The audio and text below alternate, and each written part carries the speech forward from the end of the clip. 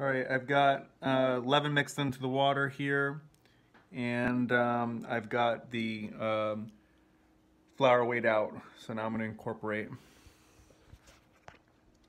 All right, and the idea here is as you're adding the flour, just use your hand. Like you'll know when it's right, and you don't have to add tiny amounts at a time. At first, when you add it, it's going to rehydrate really quickly, and that's great.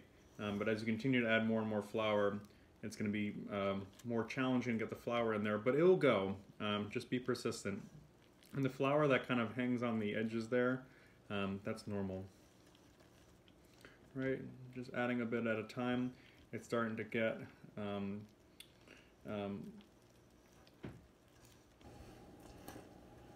less fluid in consistency and getting a little bit more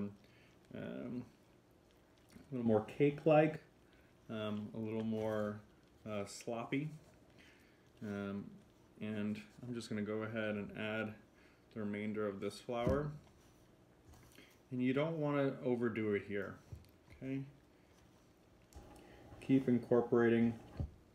And you want to try to get all your flour rehydrated. So you don't want to see dry bits of flour in the bowl. If you can, I'm going to go ahead and add the rest of it here.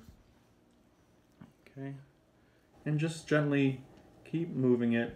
And you'll think that, oh man, I'm never going to be able to get all this flour in there. You will be able to.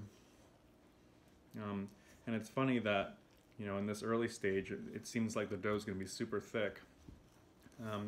But given fermentation time and autolyse, the dough ends up getting quite thin, and that's what makes great bread. So I'm just kind of turning it around here. It's not critical that every bit of flour is rehydrated. What you do want to make sure is that the vast majority of the flour is wet, and as we do the autolyse hold, the rest of that will rehydrate, or just hydrate, period. Okay, I'm just going to go on the sides there, flour that's stuck, and this is kind of what I'm left with. I'll pick it up and show you guys. Okay, this is kind of what is remaining. Not very pretty, but that's all it's supposed to look like. And now we're going to autolyse.